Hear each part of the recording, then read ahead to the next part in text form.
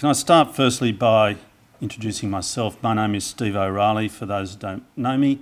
I'm a partner in the Major Projects and Construction Group at Clayton Utz, their Melbourne office. I'm also the chair of the board at Clayton Utz and the joint head of our International Arbitration Group at Clayton Utz. It's my pleasure to welcome all of you to the 2018 Clayton Utz and University of Sydney International Arbitration Lecture. Yes, I said University of Sydney. It's a long history that we've had doing this lecture on an annual basis together with the University of Sydney, what is now the 17th year of this lecture and the first time for it to be held in Melbourne.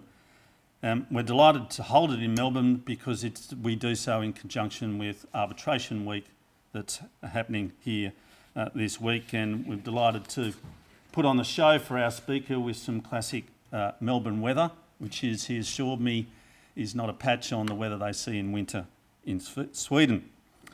I'm pleased to be joined today by Professor Chester Brown.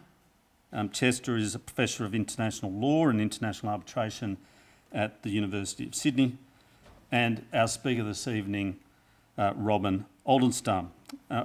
Robin joins us from Mannheimer Swartling in Sweden, where he is a partner specialising in arbitration and civil litigation. He also chairs his firm's dispute resolution group. He is the current Swedish member of the ICC International Court of Arbitration.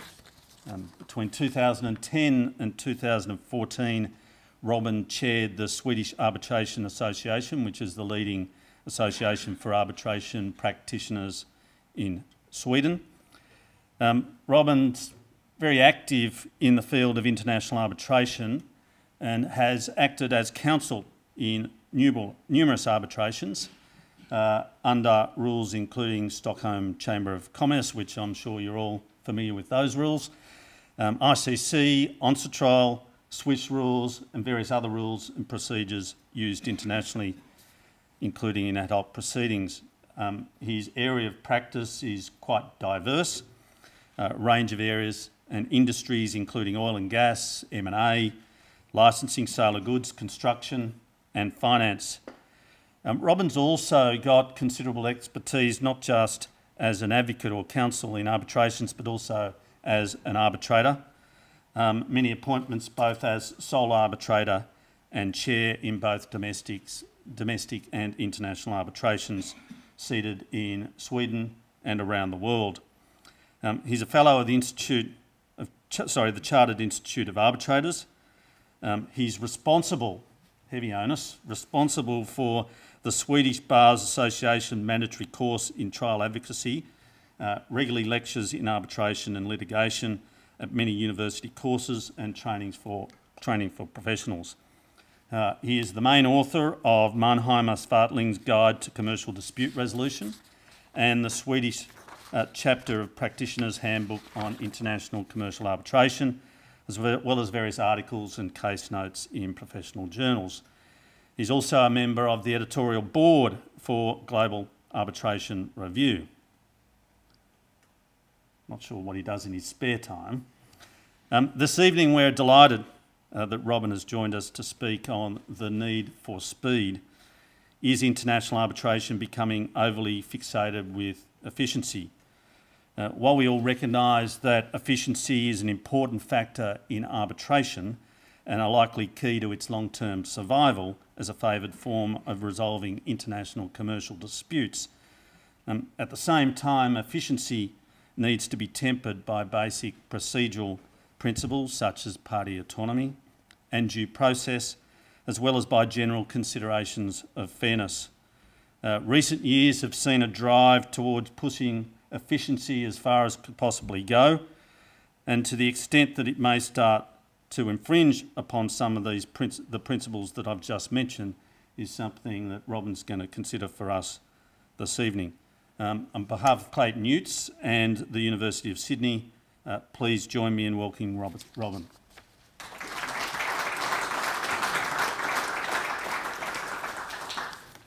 Well, thank you, Stephen, for all those kind words.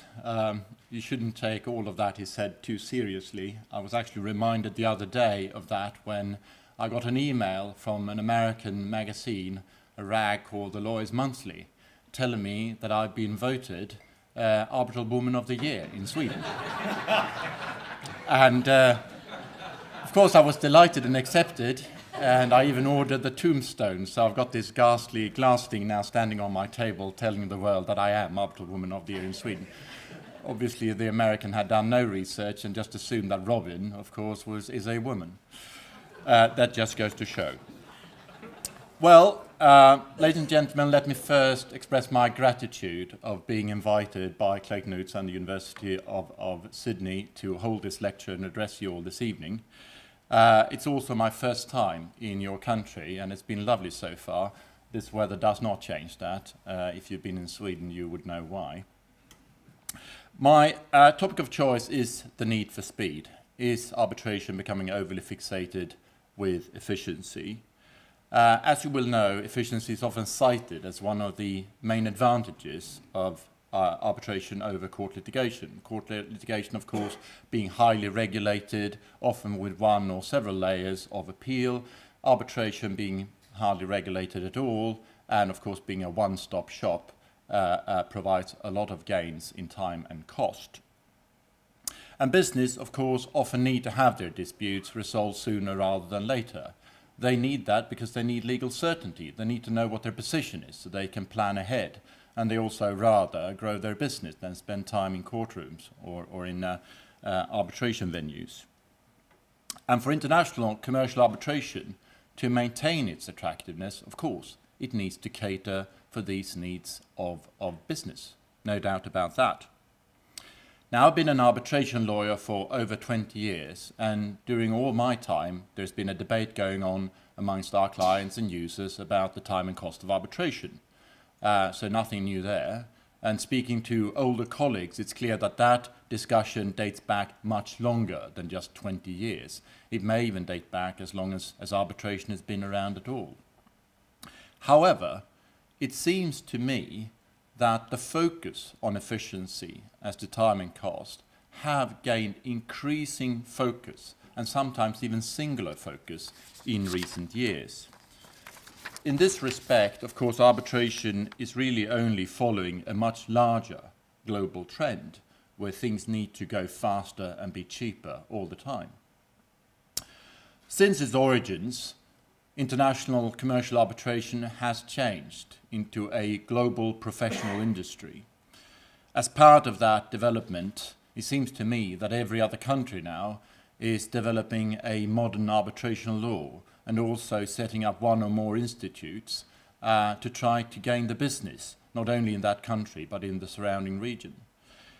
As a result, of course, and over time, competition between arbitration seats and arbitration institutions are constantly increasing. And in trying to attract users and grow their business, they need to improve their offer constantly. A large, if not even predominant part of that effort and that offer is trying to limit the time and cost of bringing a claim to arbitration. By way of example, very recently my own government introduced changes to the Swedish Arbitration Act, the majority of which I would say are geared towards achieving efficiency. For instance, by limiting the time that a party has to challenge an award from currently 3 months to 2 months. That's just an example. There are many other provisions in the draft.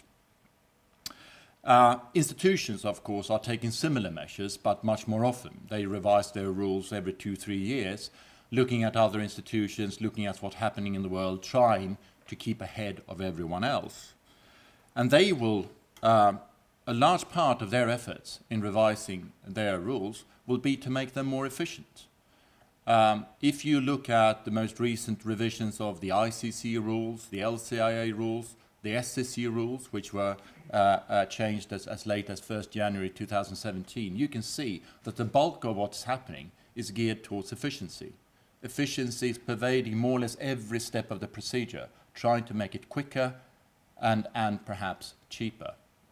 Not that the institutions are lowering their fees, that's not happening, but they're trying to make the council cost less, I assume. In addition, you'll also see that most legal institutions are now regularly providing statistics over the time and cost it takes to bring a claim. And this, of course, is helpful to them. They can measure, they can compare, and they can make it part of their marketing. You also find them to monitor arbitrators. The ICC, for instance, are monitoring arbitrators to make sure that they're efficient. And if they're not, if the ICC believes that they are too slow in rendering a draft award for scrutiny, the arbitrators may be penalized in having their fees lowered. But if they're quick, well, they may be rewarded by having their fees slightly elevated. Now, overall, I believe that this global trend and all of these efforts are beneficial. International arbitration cannot be sheltered from the rest of the world. It needs to follow suit with all the developments we see globally. And it needs to be sure that time and costs are kept at an efficient level in order to maintain its attractiveness as the preferred choice for settling cross-border commercial disputes. However, with this increasing and sometimes quite singular focus on time and cost, other principles and values may not always get the attention they deserve.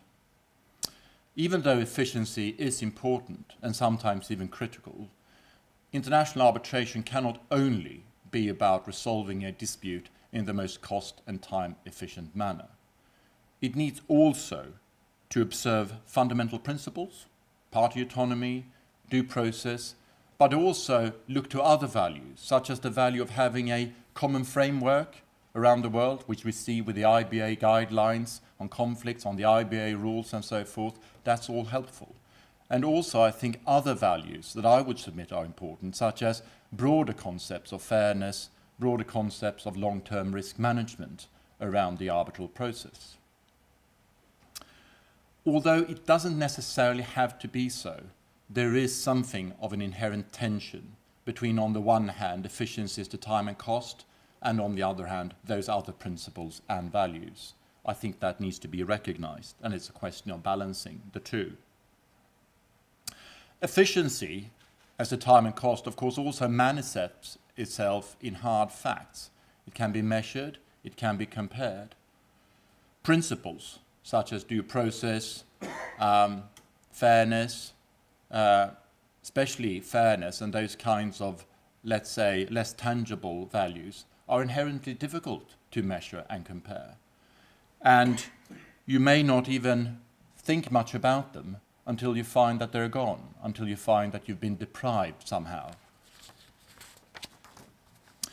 An unfortunate side effect of this is that efficiency as to time and cost often and easily gain most of the focus and the attention, whilst other principles and values may slowly start to become somewhat eroded or be overlooked without anyone really noticing, at least not at first.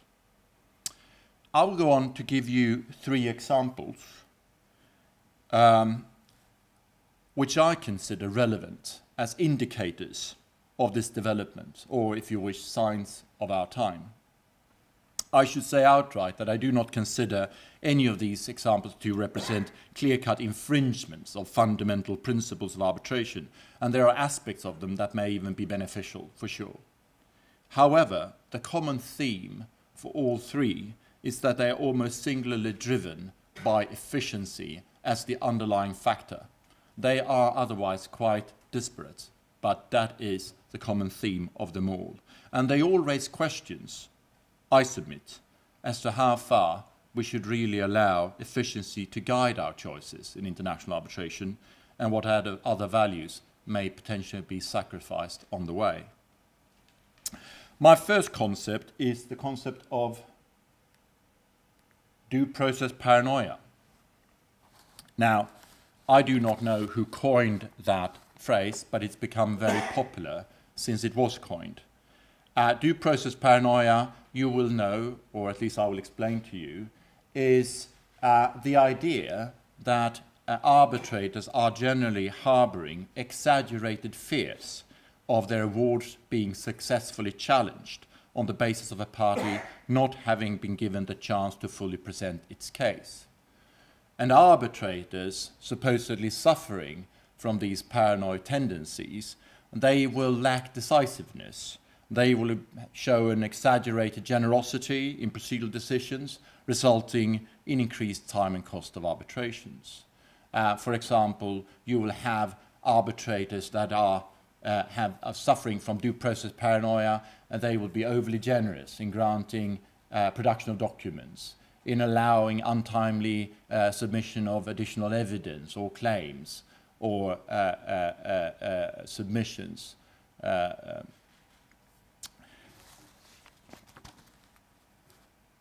This concept, again, and I don't know who originally introduced it, really got traction after the 2015 International Arbitration Survey by the Queen Mary University of London. In that survey, it was found that due process paranoia was a growing concern among many users of international arbitration. And since then, it's been debated. At many conferences, there's been articles written about this, there's been a lot of discussion on arbitration blogs and the like. And from that debate, two things have really emerged.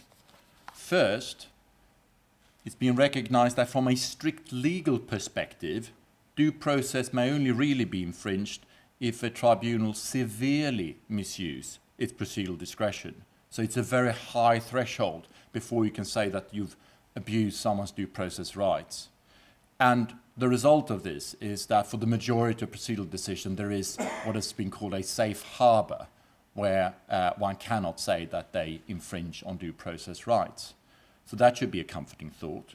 Second, there have been statistics shown, at least for arbitration-friendly jurisdictions, demonstrating that it's very rare, in fact, for procedural irregularity to be a successful basis for a challenge. Again, something that arbitrators, at least those operating in arbitration-friendly jurisdiction, can take some comfort in. For my own jurisdiction, for instance, I've noted that procedural irregularity is the most popular basis to be invoked by parties who want to attack an award, but it's never, ever been successful before the Court of Appeals in Stockholm. Other bases have, but not that one. Overall, again, I think that the debate over due process paranoia has been healthy. Indeed, it may have persuaded some overly cautious arbitrators to take a bit more firm case management, and that's all good, I think. However, I still find part of that debate troubling, and that goes back to the fact that it's been so much focused only on efficiency. The parts I found troubling is that it's been overly simplistic. First, in that it's just assumed the correctness of this diagnosis. There's never been much of a debate around, well, is this really correct? Is this the most obvious explanation for what parties perceive to be overly generous procedural decisions? I would submit that it's not. It has then focused on these outer boundaries of when a procedural decision may infringe upon due process. And it's sort of said that, well, save for overstepping that very high threshold, going beyond that very far away boundary, you should really, as an arbitrator, focus on efficiency. That should be your main focus, because that's what the parties want. It's also given rise to something of a vulgar undercurrent, where it's been a little bit too easy to brandish arbitrators as suffering from due process paranoia as soon as a party believes that they've been overly generous on a procedural matter towards the opposing party. Although, as I've said before, I think it's been generally helpful, and I have no doubt that some arbitrators do have exaggerated ideas of the risk of challenges, I question the general applicability of this diagnosis to the majority of procedural decisions where a tribunal may perhaps appear to be overly generous. There may, I would submit, in many cases be a differential diagnosis, which is simply prudence. And the reason why I'm saying this is that I believe that if you take a broader view on fairness and on long-term risk management, you can see that there may be causes sometimes to be a bit more generous. and the parties may not fully appreciate this. For those of you who've been judges or sitting as arbitrators, you will know that procedural decision-making is a delicate balancing act. It is not easy. It also often comes without much detail when it comes to the way of reasoning. If you take production of documents, and if you do international arbitration, you will know that often you only have a red phone schedule, and in the last column, the tribunal simply writes, granted. That's all you get. You may get a little bit of reasoning on the side, but not much. And even in those cases where you get some reasoning, it will very seldom set out the full reasoning and considerations by the tribunal. In particular, these reasons will typically not fully reflect the tribunal's broader long-term risk management. And often the tribunal has done such risk management with a particular view to the party that they may perhaps perceive may be losing this arbitration by the end of the road.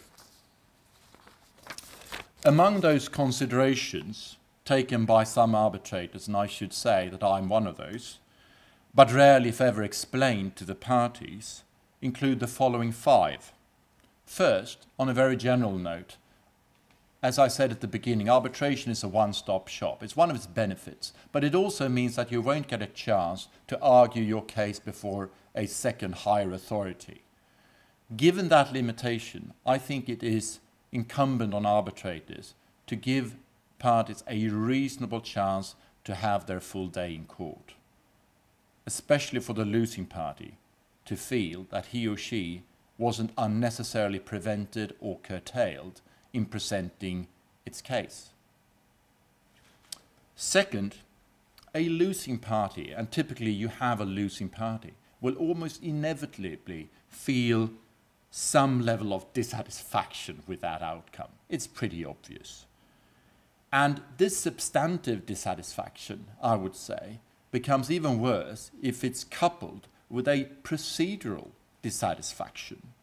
If a losing party is left believing that he or she might have won, had they only been allowed to present that final submission, had they only been allowed to introduce that late witness, which they thought was timely under the circumstances. If a losing party is left with that feeling, well, that losing party is probably much more prone to go on and launch a challenge against the award. In light of this, I believe that it's rational for arbitrators to try to make the, let's say, potentially losing party, if not substantively, so at least procedurally satisfied. It makes sense, all things being equal. And to cater for this, you may find that some arbitrators, once they start getting a feeling for where a case may be headed, they may tend to be a bit more generous to the party that may potentially end up losing when it comes to procedural matters. Third, even if you accept the statistics from arbitration-friendly jurisdictions that the risk of a successful challenge is a low risk, if that low risk materializes, it can be devastating, of course. It can make the entire investment of time and cost in the arbitration absolutely useless. Affording the losing party some procedural generosity may be a small price to pay if that can reduce that risk. It may be comparable to paying a small insurance premium against a highly unlikely but devastating event. We do that all the time. We insure our homes against unlikely things like fire. We accept that. Fourth, even if you simply assume that whatever challenge is being launched afterwards is likely to be unsuccessful, so you're not afraid of a successful challenge, it still makes sense to avoid it altogether. Because what happens if you're the winner of an arbitration, if the losing party challenges your award? Well, 2 things. One, of course, is that it introduces uncertainty about the continued validity of your award whilst that challenge proceeding is ongoing. And second, it forces you to defend the award, and you will have to invest substantial amounts of money in legal costs as a party to defend the award. At the end of this, and this may take many months or even years, depending on the seat where the challenge is made, you may not recover all those costs. In some jurisdictions, you don't recover your costs, at least not in full, before the courts. And even if you do recover, you may not be able to enforce a cost order. Let's take my own jurisdiction, Sweden. Parties come to Sweden as a neutral venue. Many of the parties do not have any business, do not have any assets in Sweden. So what if you then win your challenge before the Svea Court of Appeal? You stand there with a full cost order. Well, you need to get that enforced in some other country. That may not be so easy. Court judgments are not as transportable as arbitration awards are under the New York Convention. There are a lot of limitations on where you can get that kind of court order enforced. And fifth, the risk, of course, of successful challenges or the risk of successful refusals of enforcement will vary between different jurisdictions. Most of the statistics that have been invoked are about arbitration-friendly jurisdictions, but not all jurisdictions are arbitration-friendly. I live in a part of the world with Russia and CIS countries where the arbitration friendliness do vary quite a bit. As arbitrator, you need to take that into account, that you may end up before court in a country where they're not particularly arbitration friendly, and you don't want to give them the opportunity to decline to enforce the award because of some petty thing that you'd resisted when it came to, let's say, additional evidence. At least it's something you will consider. Now, these factors are not exhaustive, and you always need to balance them against other factors, including, of course, time and cost. But if you take them into account, you may realize that the short-term addition of some time and cost from a generous procedural decision may well be outweighed by a long-term reduction of risk for even greater losses and time. And furthermore, of course, if the party who is dissatisfied with this procedural decision being too generous, if that party ultimately wins the arbitration, well, at least you can compensate that party for the added cost of that generosity by ordering them full compensation for their legal costs.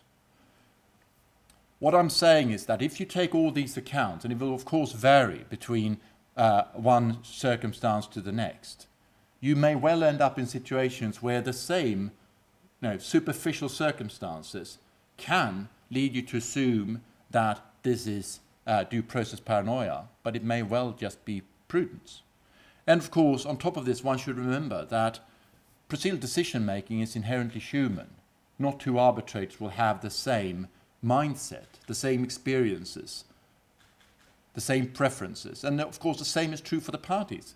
One party may well think that a particular decision is too generous. The other party may think it's just right or too firm. The same circumstances. It may just come down to individual perspective and experience. My overall conclusion on the debate on due process paranoia is that this singular focus on efficiency, and particularly short-term efficiency, may lead to short-sightedness when it comes to risks and costs, and it may lead parties to sometimes confuse an arbitrator's prudence for paranoia. Moving on to my second example, it is something called the Prague Rules. Now, what are the Prague Rules? Well, you'll be familiar, I would assume, most of you, with the IBA rules on the taking of evidence. They were introduced in their latest form in 2010. There's an older form, I think, from 2004. They've been hugely successful in creating a common framework around the world for the taking of evidence, including production of documents. And the reason, of course, why they've been so successful is that they strike a very good balance, a compromise between common law and civil law systems. As a US lawyer, you don't get full-blown discovery. As a civil law lawyer, perhaps from Germany, you get a bit more production than you would perhaps in your court rules. But still, the balance is acceptable to both camps. And it's been generally heralded as a big thing in arbitration that you have this. It also saves time and cost, because what you'll find is that parties are ready to adopt it without much discussion at the beginning of an arbitration.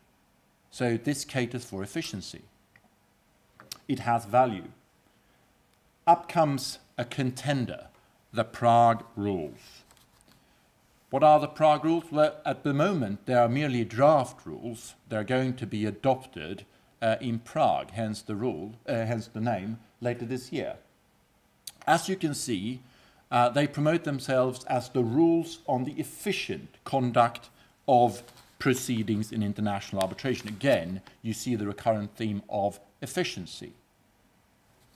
So, why have they come about? Well, the authors are a group of predominantly Russian lawyers and lawyers in neighbouring East European countries.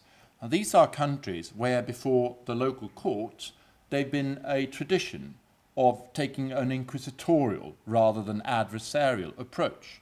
So you'll have the judge deciding what evidence to acknowledge or not, the judge to be the driving force in assessing the facts, and generally a skepticism against oral arguments and oral witnesses. So they prefer a written procedure. Now, inspired by these inquisitorial system, they come up with these rules. And if we take a little bit of a look at what the rules would entail, for production of documents, if you are familiar with the IBA rules, you'll know that they allow you to ask for a reasonably defined but still category of documents. You don't need to specify the particular document. It's enough that you can with some accuracy say, you know, it's correspondence between X and Y in this period relating to this particular subject matter, and it can be by letter, email, or whatever other form. That would typically be sufficient if you can persuade the arbitrators that it is relevant and material. It will not be sufficient under the draft Prague rules. You will need to specify the particular document in question. Essentially, that means that you need to know what you're asking for, specifically. This, I would submit, will be a major hamstring on production of documents and leave a party that needs to prove its case based on documents held by the other side in a very difficult situation. Second example, witnesses of fact. Well, the Prague rules takes a restrictive approach to witnesses of fact. It says that it is for the tribunal to decide which witnesses of fact will be heard. Effectively, this means that you can submit witness statements for all witnesses, but then the tribunal will decide. Typically, under the IBA rules, the opposing party is asked, do you want to cross-examine this witness? Do you want this witness to be called for cross-examination? And then you say yes, and then you get the opportunity to challenge that witness, the testimony of that witness statement through cross-examination. Here, you're not assured of that right. The tribunal may think, no, we already have so many witnesses saying the same thing, or we're already convinced about those facts, or, oh, we don't believe him or her anyway. Whatever reason, they may say no. No, we're not going to hear that witness, but we'll still allow the witness statement to stand. That, again, is a huge difference. Tribunal-appointed experts. Again, coming out of this inquisitorial approach, the Prague rules assume that you will not have party-appointed expert. It doesn't prohibit it, but it assumes that experts will be appointed by the tribunal. The idea, of course, being that you only then need one expert for each topic, and that expert can be truly independent because he or she's been appointed by the tribunal. Now, I don't know how many of you have experienced tribunal-appointed experts. I have on a few occasions. It's not been a very good experience, I would say, because what happens, of course, is that in theory it sounds great, in practice it's really difficult. You'll end up having big arguments over what expert to engage, because the experts come from different schools of thought, and some are beneficial and some are not, to the particular case you're advancing. Then you start debating, of course, the instructions and the questions, what information, what material is to be put to these experts. And the risk, because you can't engage with them in a normal way, that they simply misunderstand the real issue. You also end up typically having to engage your own experts anyway, because you need them to phrase the questions right, to be sure that the material is the right one, and to perhaps challenge, rebut, or supplement whatever comes out of this tribunal-appointed expert. So the end result is something even more expensive. I don't think this is a good idea. Hearings, again, based on this underlying inquisitorial approach, if appropriate, and unless, of course, the lex arbiter demands that you get a hearing, the idea is that you do documents only. You don't have oral arguments, you don't hear witnesses. None of this is mandatory. First of all, you don't have to adopt these rules. If you adopt them, I'm sure you can make changes to them and whatever. But this is sort of the theme of them. And I think the examples I've shown you clearly demonstrate that they are different from the IBA rules. Well, as you may have guessed, I'm not a fan of these rules. I believe they should be resisted. And again, I think they're coming out of this idea of promoting efficiency, but they are really doing something else and sacrificing something else that is more valuable whilst doing that. First, of course, it risks leading us back to a situation where we don't have this common framework anymore. We will need to have big debates between counsel at the outset of every arbitration, which particular set of rules are we going to be guided by, and if so, which parts. All that will go against efficiency, I would say, and also make arbitrations less foreseeable. Secondly, if indeed document production and the hearing of fact witnesses and party-appointed experts add substantially, and perhaps too much sometimes, to the time and cost of arbitrations, I would say that's not the fault of the IBA rules. That's the fault of parties, and particularly arbitrators, for not sufficiently planning and managing the process. That's when you typically see that it goes south, and you end up with protracted situations adding unnecessary cost. So the problem, I would submit, is not the IBA rules, and the remedy is certainly not the Prague rules. Third, I believe that some added time and cost may perhaps be the price we simply have to pay for an adversarial process, a process which I believe is better equipped to actually bring out the full case, and more importantly, to leave the losing party feeling that he or she weren't curtailed, weren't prevented from putting its full case to the arbitrators. My third example is the ICC expedited rules. Now, before I embark on this, I should say, and I think Steve mentioned that, I'm a proud member of the ICC court. I also believe that the ICC is a very good institution, perhaps the global leader, and I also believe that the rules are very good. I'm happy to refer to them in arbitration clauses. That doesn't mean that I cannot be critical of some aspect of the rules, same as I could be critical of any rules. There is always something that you can find to be critical about. And in this case, I'm a little bit critical about the ICC expedited procedure that came into force on the 1st of March last year, i.e. 1st of March 2017. Now, the idea, of course, with expedited procedure, as you will appreciate, is again efficiency. You have the ordinary rules, and then you try to change them in some way to benefit efficiency, to drive down time and cost. Now, typically, institutes will have expedited rules. The SEC has got expedited rules, many other institutions. But the way they typically go about that is that they leave it for the parties to choose. If you go to the SEC website, you'll see you can choose the ordinary rules, or you can make a choice to directly refer to the expedited rules. You have this choice as a party. You know what you're getting into. It's your choice. The ICC is taking a different approach to this. They decided that, no, you just refer to the ordinary rules.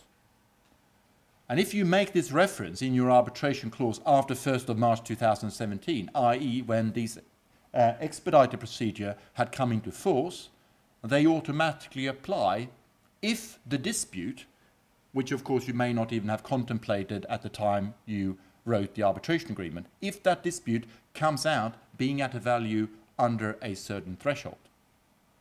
So when you write the clause, you're probably quite ignorant about all this. You just refer to the ICC rules. You happen to make that clause after the 1st of March 2017. Then you happen to have a dispute where the value is, let's say, 1.9 million, which, because the threshold is $2 million. Then you're in the expedited procedure. Surprise. Now,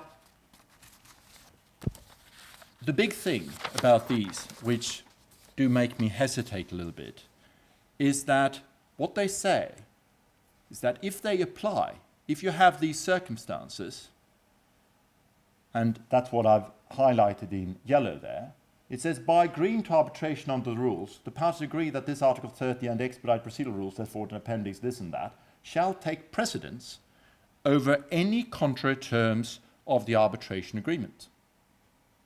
So you have this party who may be pretty ignorant about all this. They've made a specific arbitration agreement, included certain features in there, but if they're not compatible with this procedure here, they will be ignored.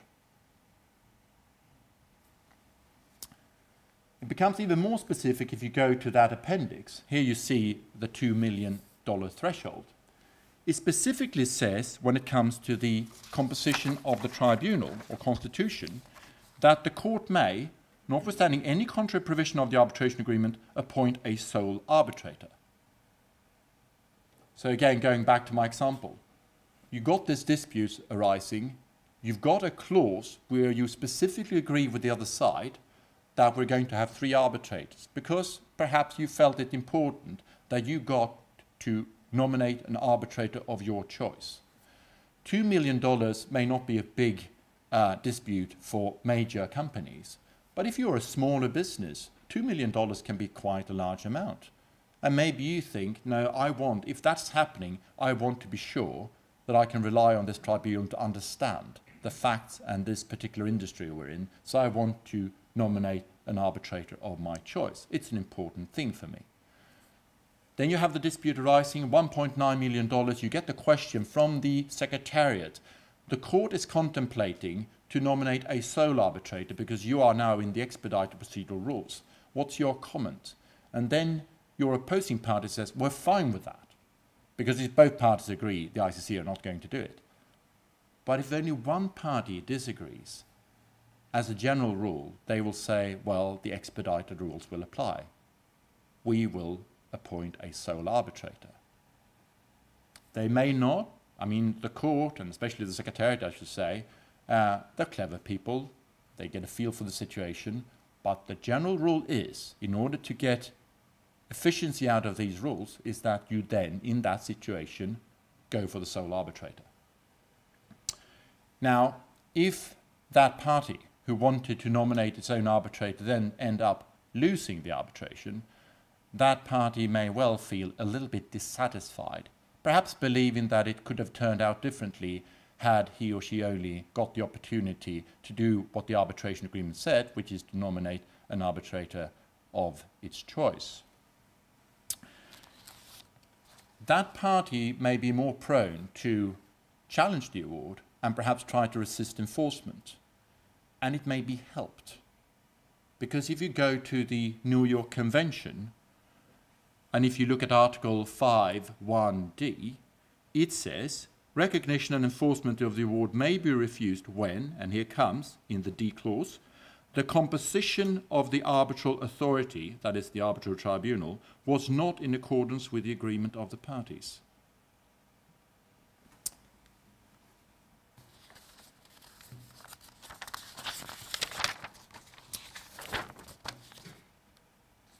With these 3 examples, I've tried to illustrate to you what I perceive to be a growing tendency in international commercial arbitration to be overly focused on efficiency, sometimes at the expense of other important principles and values, be it general fairness and long-term risk management, as in my example of the due process paranoia debate, be it a common global framework and an adversarial process, as in the example of the Prague rules, albeit party autonomy, as in the example of the ICC expedited procedure. By no means, and I want to be clear here, am I saying that efficiency is unimportant. On the contrary, it's likely vital to the long-term survival of international commercial arbitration. However, it always needs to be tempered by other considerations, including those principles and values that I've mentioned. Just because those principles and values are less tangible and cannot easily be measured and compared doesn't mean that we won't sorely miss them if over time we allow them to become devalued or eroded in the name of efficiency. Thank you.